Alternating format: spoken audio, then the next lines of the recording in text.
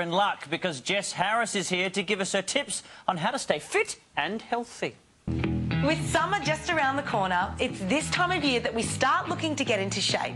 Now, there are a lot of contributing factors to looking and feeling good, so let's take a look at how you can play it cool when it comes to your health and fitness. Whether you're an obsessed fitness fanatic... What are you doing? It's 4 a.m. I had a nightmare. I dreamt I ate a whole loaf of bread. Looking to make better lifestyle choices. Now, Jess, fitness is not just about looking good. Do you smoke? Yes. Do you drink? Yes, but I have just quit combing, so that's a start. Or you enjoy some healthy competition to help you stay in shape. You're not open, Beverly. I can't use you if you're there. Get in front. Get in front. Not everyone knows how to play it cool when it comes to your health and fitness. When attempting to get fit and healthy, having a reward can help to push yourself. What are you doing? Oh, I'm just having a little treat, you know, for joining the gym. First, you set yourself a goal, and then when you reach the goal, you get a treat. So come on up. Let's start with the realistic goal of, say, 15. Done. 1. Yeah, come on. 2. 3. Treat time.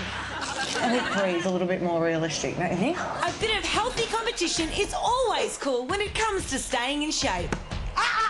Sorry, Gail. None of these girls have earned that. I just feel like I am the only one out there that wants to win this. Just remember, team sports are supposed to be fun. We're just here for a bit of fun and fitness. Winning's just a bonus. You're right.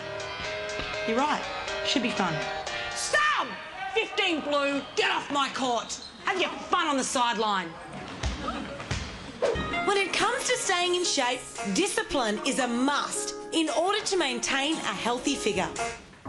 Why have you got that on? Because I have been a pig today. I want to be treated like one. I'm humiliated enough, I won't do it again. What have you had that warrants this? One of these bloody Werther's Originals. The packet that you left in my car. You've got to be more careful. You don't want a pig for a wife, do you? No, I guess not. So you agree? I'm a pig? I'm not saying that. I think you've said enough. I'm going to the pig pen. It's where I belong. However, taking things to the extreme and punishing yourself is all very unhealthy. And finally, staying fit is all about self-motivation. It's up to you to get yourself fired up and in the zone.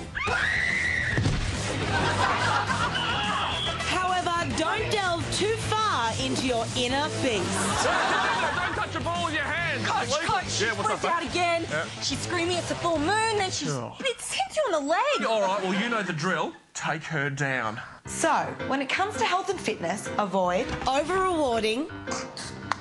What? Been in the gym all day. The sauna doesn't count, Jess.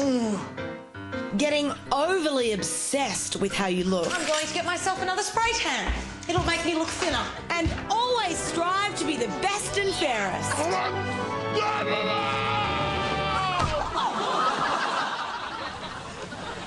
She'll be right. Just chuck her in an ice bath.